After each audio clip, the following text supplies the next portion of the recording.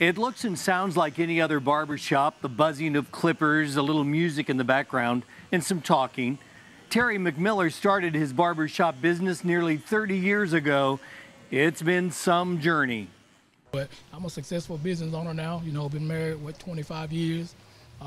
Raised two beautiful kids. That my son's taking over my shop. My daughter, she's working at Alabama One Credit Union.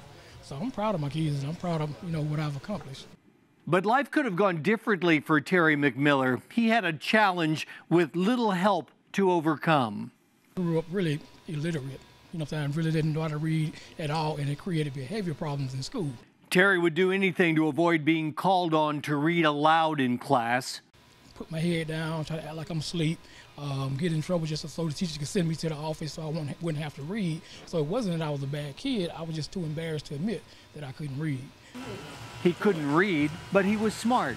He doesn't blame his teachers for not recognizing that he needed help, but he wished they had. All they had to do was just focus in and say, hold on, Terry is having trouble reading, let's get him some help. And that would have helped me tremendously. It wasn't until I graduated high school and I knew that I would have to be able to read to be successful in life. So I forced myself to learn how, picking up magazines, books, asking Siri, okay, what does this word mean? So that's when I went back to barbering school just to show true to myself that I can read, I can be successful. So for years now, when a young man like Dontavius is waiting for a haircut, Terry can't resist. Get $1 for reading. Appreciate it. Matter of fact, you can keep that book, okay?